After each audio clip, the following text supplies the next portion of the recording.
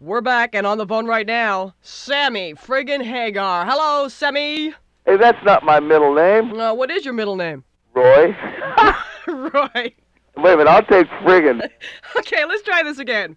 We're back on the phone with us, Sammy Roy Hagar. No, I think I like the first one. That's all right. So you can, wait a minute, you can call me Ray. No, you doesn't have to call me Jay. You can call me RJ, but you doesn't have to call me Mr. Johnson. Remember that guy? He smoked a cigar. Sammy, stick to singing songs, okay? Nobody remembers that guy. I remember that guy. He was horrible. He had one stick. That's it, you know? Yeah, that's about it. But we don't like people with one shtick, like David Lee Roth, right? Oh, now here we go. Yeah. Go, you want to get into dirt right away. No, I don't want to get into dirt. You know what I want to do? I want to say happy belated birthday. Thank you very much. 50 years old? Wait a minute, who told you that? My mom's lying. Yeah, right, you hit 50. You hit 50, didn't you? The best birthday party. It was the best birthday bash. It was painless. The only pain that I had was self-inflicted, and I can't complain about that.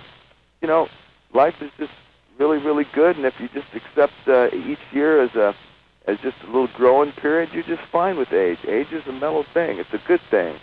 So let's go through it. First of all, I want to know what it's like to hit 50 as just a person, just as Sammy. What went through your head before and after? Absolutely nothing. That's it, huh? That's what I'm trying to tell you. It was just like, it's like just another day, you know, and it just, and the day after was the only day that was a little rough, but I'm telling you, it was self-inflicted.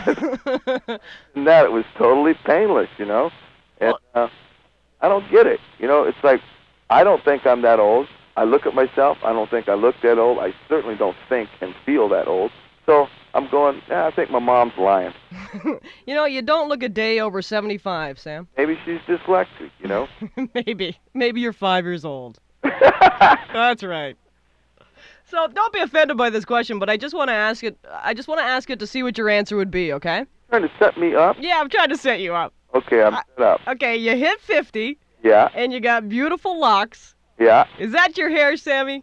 Come on. It's my hair. Listen, how you can't.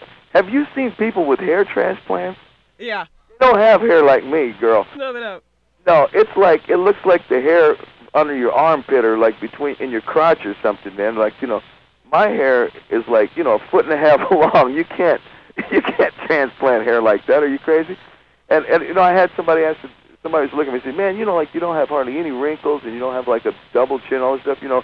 And I'm going, and they said, well, have you had any surgery? I'm going, with a nose like mine, do you think I would go in and get plastic surgery and tell them, yeah, just leave the nose, you know?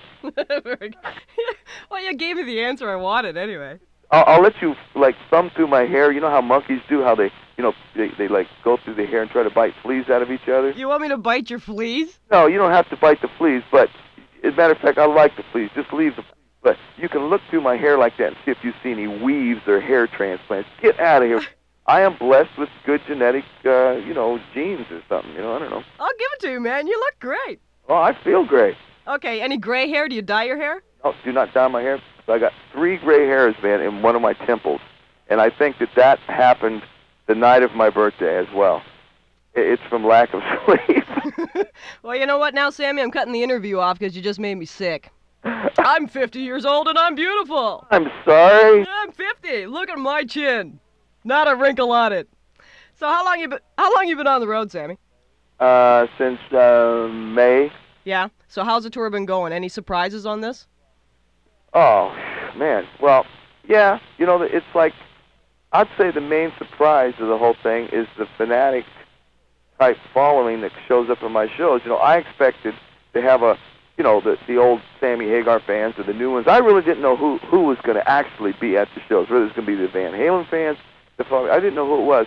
But I had no idea that it would be such a concentrated, no fringe type audience. Everyone in the whole place knows every song. You know, and I go back to Montrose in this tour. I'm playing, you know, almost 3 hours, and I'm playing, you know, a couple of Montrose tunes, you know, 17 old Red Rocker tunes, and 6 Van Halen songs, and 8 brand new Marching to Mars songs. And I mean, and I'm telling you, every person in every show knows every lyric to every song and every little, you know, all the little things where I throw the mic and, you know, for them to sing one quick line, you know, and it's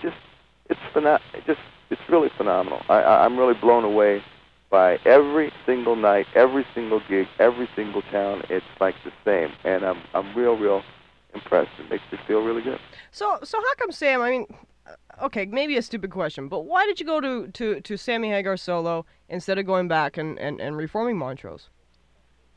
Oh, because I'm not a retro kind of person. Look, I'm a firm believer in the been there, done that theory. Mm. And I don't mean because I didn't like Montrose, and I don't mean because I didn't like Van Halen. I loved both those bands, but when they're over, it's over for me. Okay. Once my head changes gears, I like to grow and progress and just move on. Like to go back with Montrose would have been such a retro move. It was kind of like what Van Halen did when they tried to get Roth back for that greatest hits record, that reunion thing that kind of got aborted. Yeah, it would have been death. That was a retro move to me, and I just don't see it. Like, what would I do in Montrose? Forget about the other 17 years of music I made by myself and with Van Halen? Like, that's what I'd have to do to go back to Montrose. And I can't forget all that music. I like moving on and taking the cream of the crop with me. Like the Van Halen stuff that I play in concert. I play Right Now and Dreams and Why Can't This Be Love. And, some of the highlights for me while we were in that band were Eddie and I wrote what I think the highlights of the songs. I like to take those with me and leave the rest behind and write new songs and play those. So that's just the kind of person I am. I can't help it. Let's take a break here and come back and start all over again. You ready? We'll do both sides now, and we'll come back and continue our conversation with Sammy Hagar in just a moment. It's Both Sides Now from Marching to Mars on 97.7 Hits FM. We're back, 97.7 Hits FM, and Sammy Roy Hagar is on the phone with us still.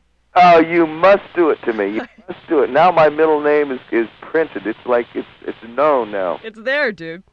And if you missed the first part of this interview, Sammy has just admitted to us that, yes, he has a hair weave. Oh, get on out of here. Hey, let me tell you, you know what you're going to do? You're going to totally, blow any chance you have of your audience out there leaving you. His name is Roy, and he's bald. Okay, let's get the dirt. You ready? Okay. All right. I don't want to get into the mudslinging, but Sammy, if Van Halen came back to you tomorrow and they said, Sharon didn't work out, we apologize, I'm kissing your feet right now, Sammy, would you come back? Would you go back? No. Okay. I'm way too happy right now with what I'm doing, and I just wouldn't see any reason to go back. If someday, if Eddie and I could write better songs and we clicked better than we did originally, and I mean, if the band was actually better than what we originally were, which would be pretty damn tough in my opinion, I would consider doing it for the music then. But as friends, I think, what those guys did to me is something that I just got to say, well, these guys aren't my friends. I don't trust them anymore. So right now, it would be too hard to do that. Plus, to say Gary Sharon didn't work out, we all know Gary Sharon's not going to work out.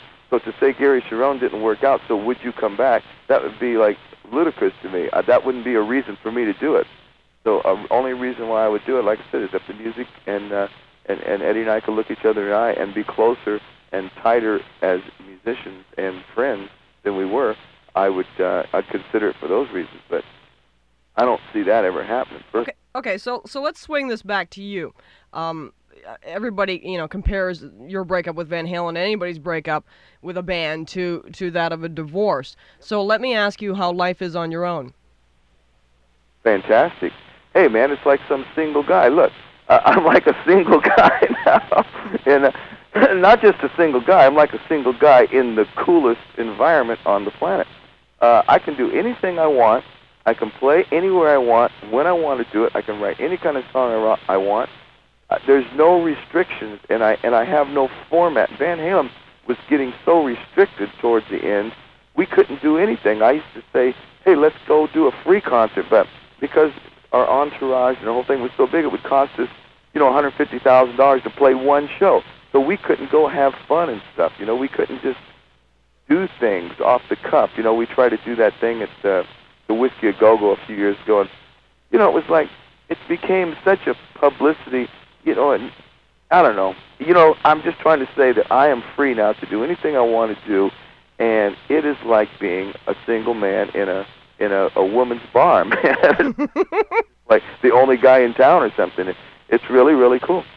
So, let me ask you another question. Again, not bringing up dirt, but I'm kind of interested in what you would have to say. If I said, you and Roth have always had this ongoing little battle going on, this tango of the tongues, so to speak. Yeah. But now that you've seen the other side of the Van Halen morals and the politics, do you tend to side with Dave a little bit more? No. I don't tend to side with Dave. I understand a little bit more now maybe why Dave quit. But see, I didn't quit Van Halen, right? Right. He replaced me with David Lee Roth again for a greatest hits record, for a big money scheme and a big publicity scam and a big maybe scam the old fans back, fish them in, and get them on to put a little bait out there for them, and that's what that whole thing was, and that sickened me. And Dave, I just read his book, and he even says it in the book that I did not quit the band. They made it impossible for me to stay, and that's exactly what happened. But for me to side with David Lee Roth, it would be like, maybe somebody siding with Hitler, for their country, Oh, Jesus. The enemy, and he'll kind of like always be the enemy. But I don't really take him seriously, Dave, he's kind of living in that little dream world he's in, and I'm not sure we can take Dave too seriously now because he's kind of went beyond the singer-artist routine and have become more of like a character and more like a celebrity, Yeah, exactly. Anyway, Mr. Hagar, happy belated birthday to you. Not my style, that's all I'm saying. I want to be an artist, not a celebrity, okay? All right, and you are one. Until, that one day when we pull off your hair weave and we make you sing Just a Gigolo. I'm going to make you go through my hair with a magnifying glass. You find one weave or one transplant in there, and I will do anything to you in front of anyone in any place on this planet that you choose. I will come and see you tonight, and I will do that, because you know why? I'm going to bring scissors, and I'm going to get a lock of your hair, and I'm going to sell it. And I'm going to make cash out of this little venture we've got going. That's what I'm going to do. Okay. The next rock auction, there will be a lock of Sammy's hair on a nice gold chain for somebody. I'll donate it. You won't have to go through all this. Continued good luck with your album, sir, and I'm glad to hear you're having a good time. Thank you very much. All right, marching to Mars, this is Sammy Hagar on 97.7 Hits FM.